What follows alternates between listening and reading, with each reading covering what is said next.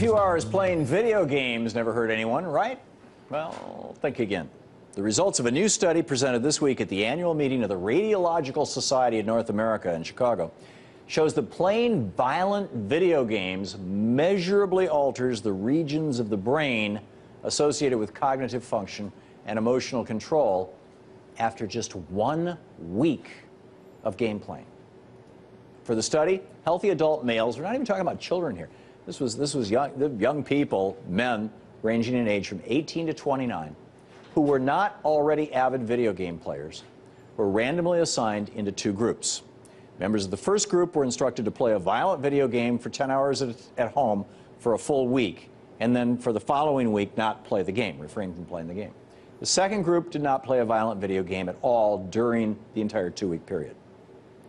Each group of men underwent functional magnetic resonance imaging, or fMRI, each individual, all of them, at the beginning of the study, with follow-up exams at 1 week and 2 weeks. fMRIs are a special kind of MRI scan used to measure the change in blood flow related to neural activity in the brain. And since every part of the brain needs blood to function and calls for more blood when working hard, an fMRI actually lets you see both the brain structure and the brain at work.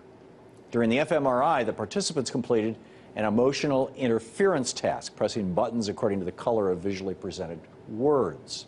Words indicating violent actions were mixed with nonviolent action words. The participants also completed a counting task that measured their cognitive, thinking, and memory abilities.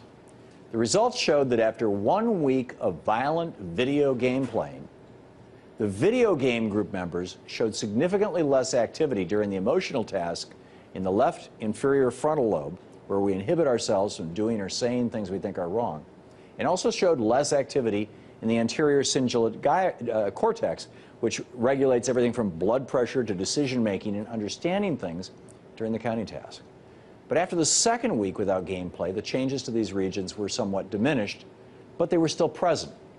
Because these are the brain regions that are important for controlling emotion and aggressive behavior in human beings, the results indicate that people who have prolonged exposure to video games become physiologically, as in physical changes in the brain, physiologically disposed to more aggressive behavior and lower emotional functioning.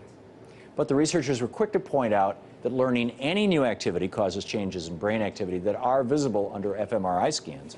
So the study doesn't prove that it's specifically playing violent games alters behavior. More research needs to be done to conclusively prove that link. But this study is important because even though the controversy over whether or not violent video games are potentially harmful to users has raged for many years, the Supreme Court even heard a case on it last year. This is the first scientific evidence that violent video games actually do have a detectable effect on the brain. The fact that the areas affected appear to be related to cognitive function and emotional control are very concerning. The good news for parents is that the changes did diminish greatly after a week of not playing the games. But can you imagine the impact on a kid who regularly plays these games? Or goes off to war where it's even more intense and not a game at all?